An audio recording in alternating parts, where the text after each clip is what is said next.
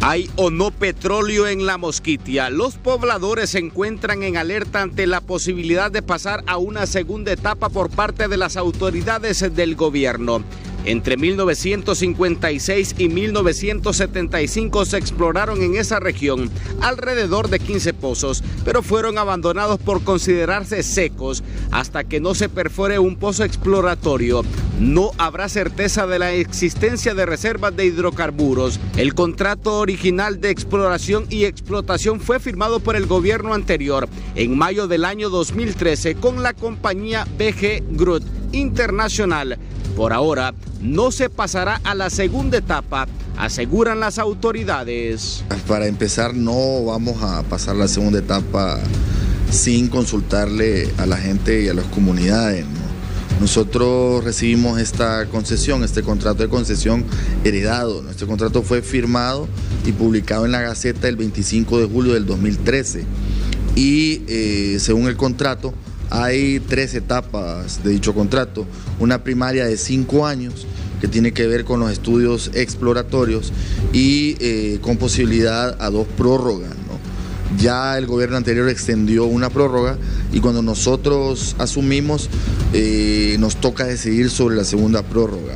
Pero esto no será permitido sin que los pueblos originarios sean consultados, aseguran los pobladores de la Mosquitia, quienes preparan protestas para los próximos días. Sobre este tema de la exploración del petróleo, estamos permitiendo o exigiendo al gobierno para que se proceda conforme a la ley como manda los convenios y tratados internacionales, que debe de contar con el consentimiento previo, libre e informado del pueblo miskito antes de iniciar una exploración o una explotación que sería en un tiempo futuro. Pero en este momento estamos conversando sobre la exploración del petróleo, pero previo tiene que haber una consulta y contar con el consentimiento del pueblo.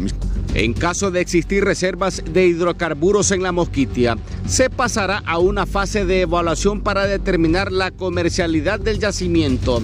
El gobierno otorgó una concesión de exploración sobre 35.000 kilómetros cuadrados y en el contrato se prevé que si se encuentra petróleo en cantidades comerciales, Honduras recibirá el 15% del petróleo y gas hasta que la empresa concesionaria recupere su inversión. Así lo establece el contrato.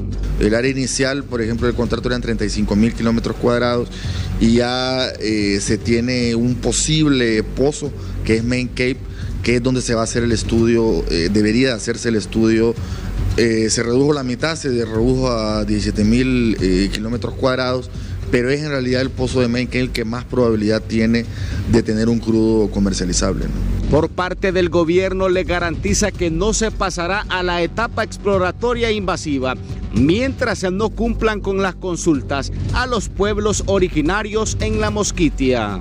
Con las imágenes de Miguel Ordóñez y la edición de Gustavo Cortés, Alex Cáceres, Hable como habla, Televisión Digital.